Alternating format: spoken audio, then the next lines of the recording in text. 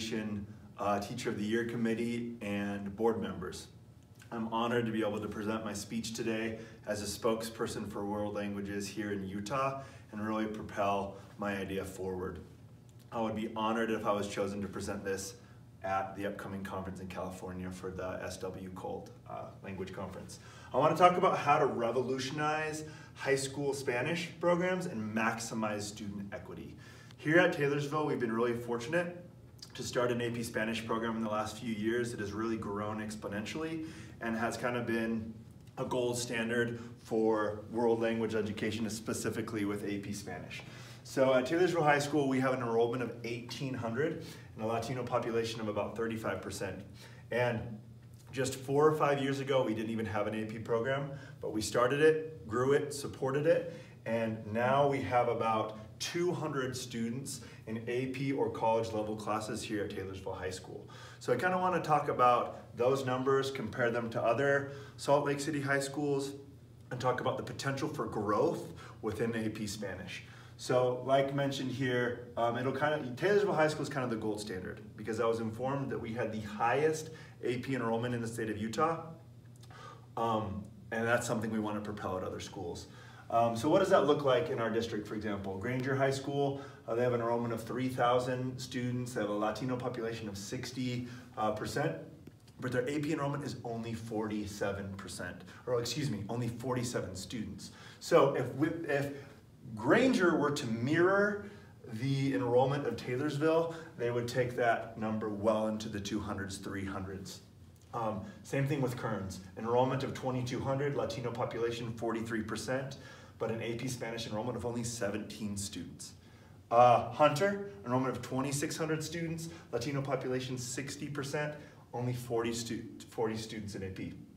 Highland High School, enrollment of 1,600, Latino population 35%, AP numbers only 22 students. So if any of these schools were to mirror the enrollment patterns of Taylorsville High School, they would grow sometimes 500%. So these numbers would sometimes quadruple, and that gets these kids onto a good track. What comes after AP? There's lots of different possibilities for them, other classes to take while they're still in high school. Obviously, they take the AP Spanish Language and Culture class. If a school offers AP Spanish Lit, they can take that. And then there's 3 bridge classes at many of the high schools here in Utah. And thanks to L2 Trek at the University of Utah, there's now a way, even if a school isn't a dual immersion feeder, to advocate for a bridge program so that those kids have opportunities to take college level courses after AP.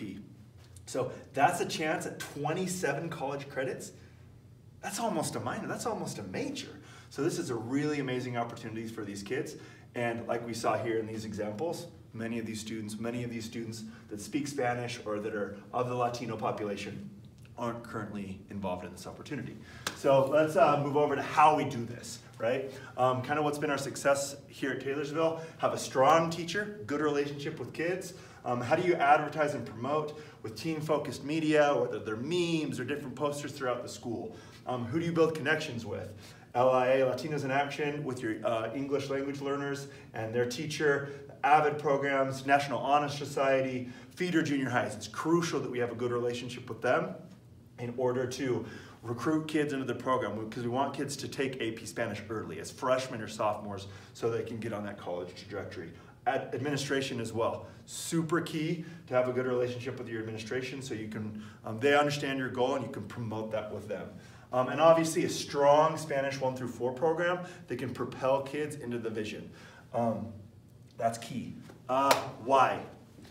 This creates a college-going culture for many of your kids that are oftentimes at risk. It creates equity for your school, and it's a door into AP culture for minority students. So many students who maybe go through high school without ever taking an AP class may speak Spanish at home, and that gives them a door into AP culture. And that way you can invite other teachers in from other AP classes like AP History, AP Psych, AP Science to kind of promote that AP culture and keep those kids on a college trajectory.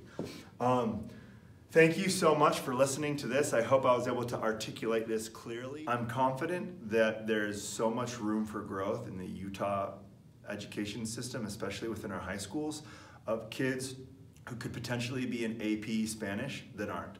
And I think if we really do this system of recruiting and building these programs, we're going to create a more equitable system for many of our at-risk kids and really grow exponentially a lot of these world language programs in the state of Utah. I think it's imperative that we serve the demographic that we live in, and we can do that through this plan. So thank you so much. I hope to present this idea in California. Adios.